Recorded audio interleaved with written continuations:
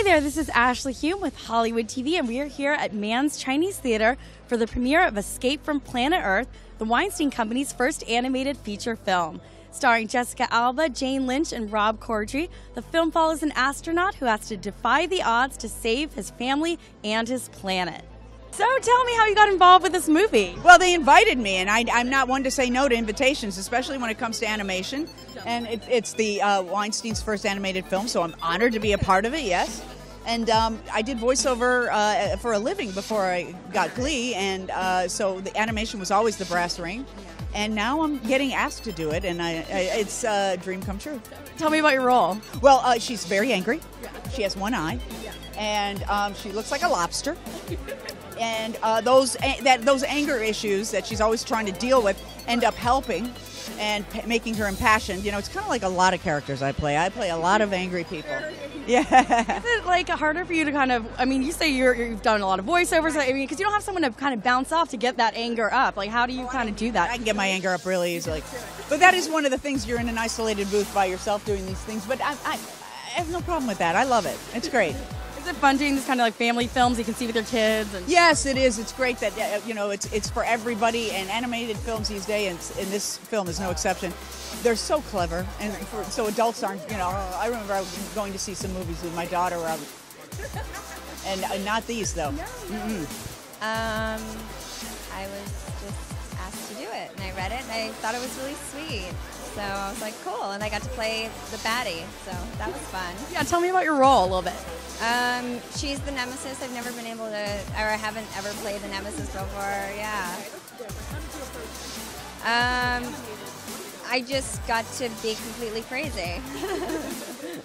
That's it. Like doing these kind of family movies you can see with your kids. Have your kids seen the movie? Yeah, I think it's really cool to be able to do something that Honor can enjoy, so for sure. So she enjoyed it? I was overhearing that she doesn't know that it's an animated. Yeah, like to her, you know, like it's all the same. You know, she watches a Disney movie and it's like there's Ariel, and then she goes to Disneyland and sees Ariel, and she's like, oh, that's Ariel too. Like it's all the same. So in this movie, she was like, was the mascot, you know, that you're wearing. Yeah, and I was like, no, there's like drawings, and I did the voice, and it was separate, and I was like, nah, it was hot, totally. So what brings you out today? I've been dying to interview. Steve called. He said, "Come see this movie." He's an old friend. I'm here. Did you ever see when he filled in as host on Piers Morgan? And he was pretty good. He's a sharp guy. He's a good guy. He publishes my books. Well, see, he's very sharp. That proves he's sharp already. A couple of his movies too. Yeah. Do you like animated films? It's their first animated. It's big. I was in Shrek 2, 3, and 4. I was the voice of the ugly stepsister, and Billy. I was with Billy. I was with. I did the B movie, Jerry Seinfeld's B movie. I was Larry B. King. And any more of that in your future, or what are you working on? It's easy. It's fun to do. Oh, I understand you have a song in the movie. Can you tell me how you got involved? Well, Mr. Weinstein, he approached me.